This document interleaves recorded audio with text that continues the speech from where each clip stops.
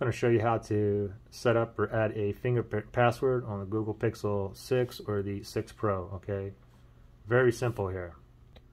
First thing is just go directly to your settings. So we're going to go to the settings here, and then from here we want to go ahead and we want to scroll down until we see security. Tap on security and then scroll down until you see fingerprint unlock. Okay, go ahead and tap on that right there. Go ahead and enter your PIN. If you didn't create a PIN, it's going to ask you to create a PIN here. After you put in your PIN, tap down here to the OK, and then I already have a fingerprint on here. Let me just delete the one I currently have on there, and I'll go ahead and add another one. Okay, so go ahead and tap on add fingerprint right there, and now from here touch and hold. So here's your fingerprint sensor right here. Just put your finger on it and then up.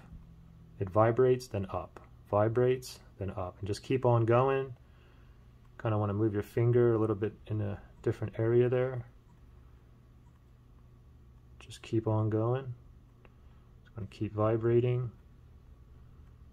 Just wait for the circle to complete.